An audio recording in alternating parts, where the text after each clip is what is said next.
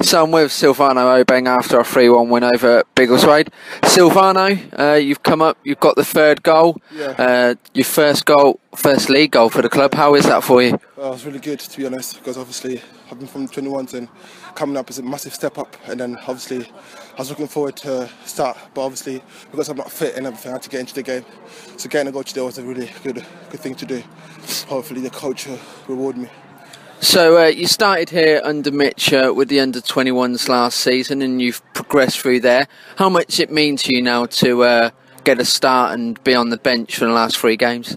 Well, it means a lot because obviously Mitch brought me up well with Jim as well, and they've been pushing me since last year. So being happy through pre-season as well, I did all right, and then obviously now it's time to step up the game. So it will be a really good thing for me to start and represent Kettering as a town.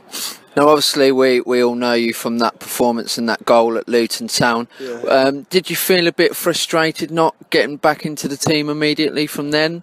Not really, because as I said, I went on holiday and then obviously fitness was really poor, and so Marcus gave me another chance to go to the 21s, rebuild that fitness, and then hopefully get back. And obviously I've been on the bench for a few games, but that's all right. I'm a young lad, so I need to learn a few bits from the top strikers here, and then eventually be the number 9.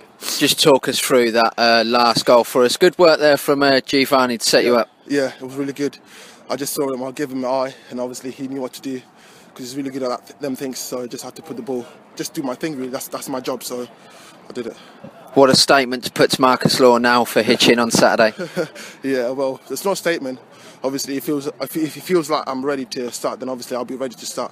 If he wants to put me on the bench again, then obviously I'll have to prove him wrong again. So that's that. Well done for tonight. Go and get a shower and good performance. Well done.